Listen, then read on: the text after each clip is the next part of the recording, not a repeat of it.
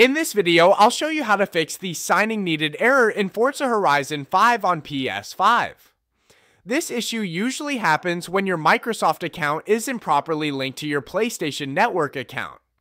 During the first setup, the game asks you to link both accounts by scanning a QR code and logging in through a Microsoft web page.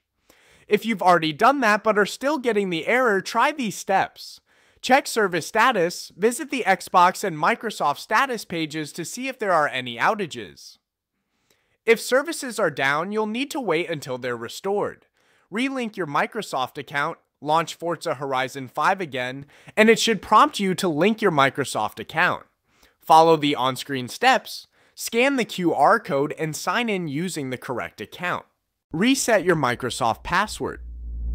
Some players fix the issue by simply resetting their Microsoft account password. Restore PS5 licenses. Go to your PS5 settings and restore licenses. This can fix account or login related problems. Reinstall the game. If nothing works, uninstall and reinstall Forza Horizon 5 to refresh all files. Check your internet connection. Make sure your PS5 is online and stable.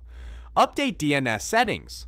A few users reported success by changing their PS5's DNS settings. After trying these steps, your signing needed error should be resolved. Thanks for watching. Don't forget to like, comment, and subscribe for more quick gaming fixes.